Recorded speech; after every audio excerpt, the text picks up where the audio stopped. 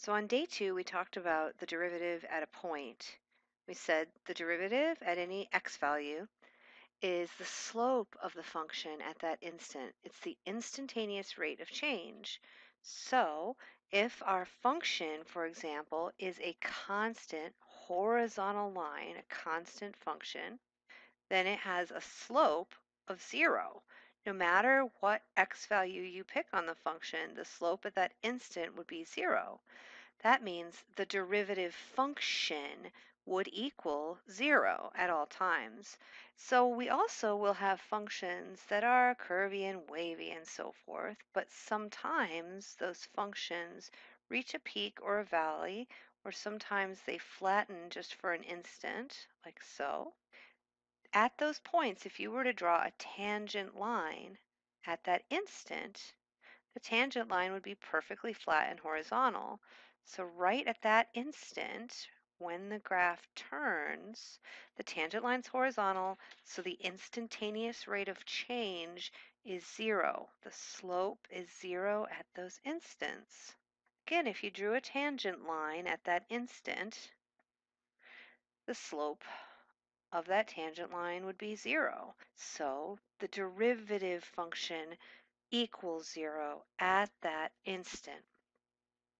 We call such a point a critical point. Anytime the derivative equals 0, we're going to have a critical point. We call that a critical point on f of x. All right, next, if f of x has a sharp point, here's f of x, it's sharp point like so. So on the left side over here, for example, for the graph I've drawn, suppose this was like slope -1.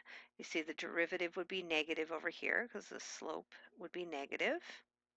And on the right side of that sharp point, maybe it had a slope of +1. This instant change from being -1 to suddenly being +1 makes us wonder what exactly would the slope be at this exact point. Well, we say that the slope here is undefined at that instant. The limit of the slopes from the left side is different than the limit of the slopes from the right side. So right at that instant, we say the slope is undefined. In other words, the derivative is undefined at that instant. Same thing here. It looks like on this graph I drew, it has like slope +1 on the left and slope -1 on the right. And there was this sharp, abrupt change in the slope. We say that at that instant, the slope is undefined. We also call a point like this a critical point on f of x. So critical points are points where the derivative is 0 or points where the derivative is undefined, places where it's flat or places where it has a sharp point. So here's a function f of x. I see that f of x is increasing here from -infinity up to this point, then it decreases, then it's again increasing over here.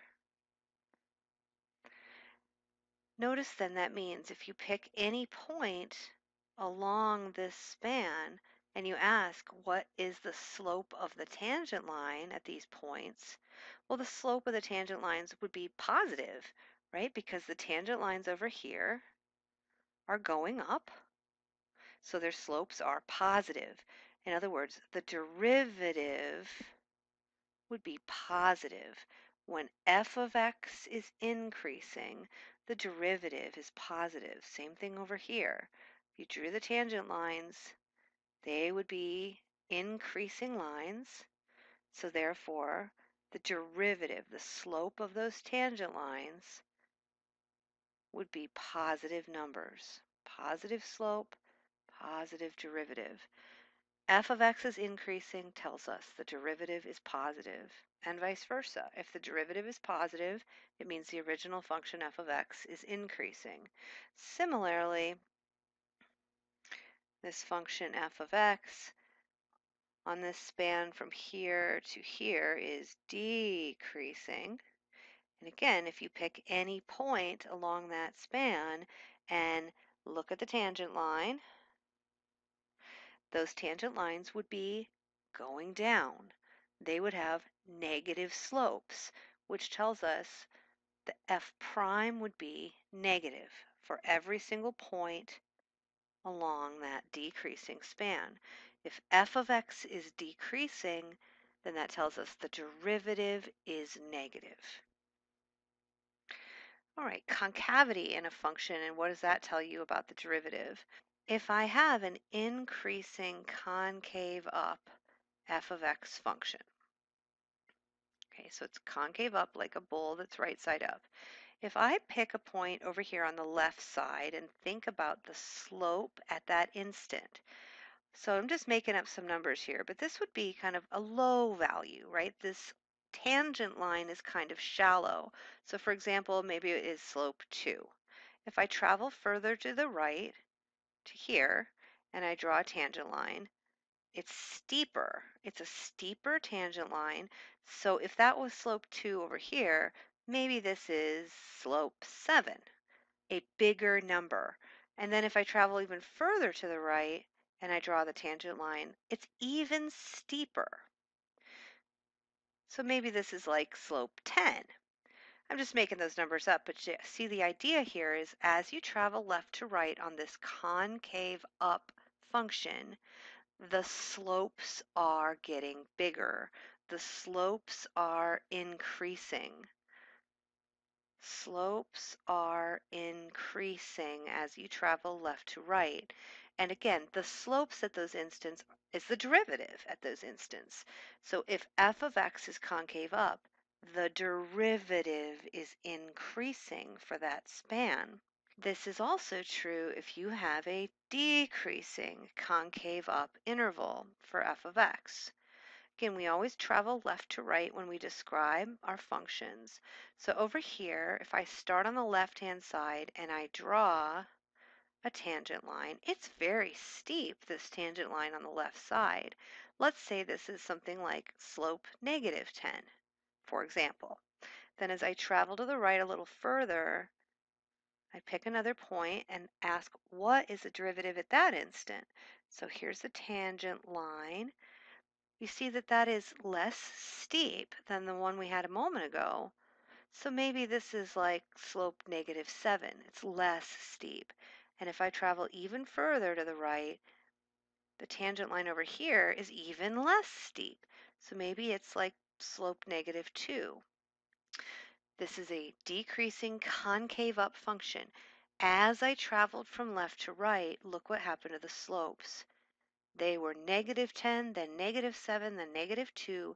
Those are increasing values. Those numbers are getting bigger. They're getting closer and closer to becoming 0, and then they would go into the positives, right? If that pattern continued, they would get bigger, bigger, bigger, hit 0, and go into the positives. So the slopes are increasing again. Anytime your function is concave up, your f prime, your derivative, is increasing. Nothing at all to do with whether the function f was increasing or decreasing. All we're talking about is concavity. If f is concave up, the derivative values are increasing. All right, let's look at then concave down, and we're going to see the opposite pattern here. So if I have an increasing concave down function f, as I travel from left to right, let's look at the slopes. Over here, the slope is very, very positive, very big positive number because the tangent line is very steep, so maybe slope 10. I travel to the right, draw a tangent line. It's less steep, maybe slope 7. As I travel even further to the right, it's very shallow, maybe slope 2. What's happening to the slopes? What's happening to the derivatives? The instantaneous rate of change of the function. It's 10, then 7, then 2. It's decreasing. The slopes are decreasing. The derivative values are decreasing.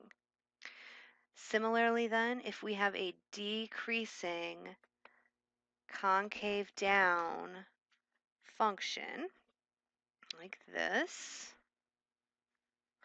as I start from left to right, this function here, if I start on the left side, it's a very shallow decrease. So this might be slope -2. As I travel to the right, that tangent line is getting steeper. So it's more like slope -7. And then I travel even further to the right. It's more like slope -10. These numbers are getting more and more and more and more negative. They are decreasing. The slopes are decreasing. If your function f is concave down, your derivative is decreasing. Doesn't matter if your function is increasing or decreasing. If it's concave down function, the derivative is decreasing. All right, and then lastly, inflection point. F of x is an inflection point when the derivative changes from increasing to decreasing. So for example, let's say we have here a function f of x. I've just drew an example here where my f of x is increasing on this entire span.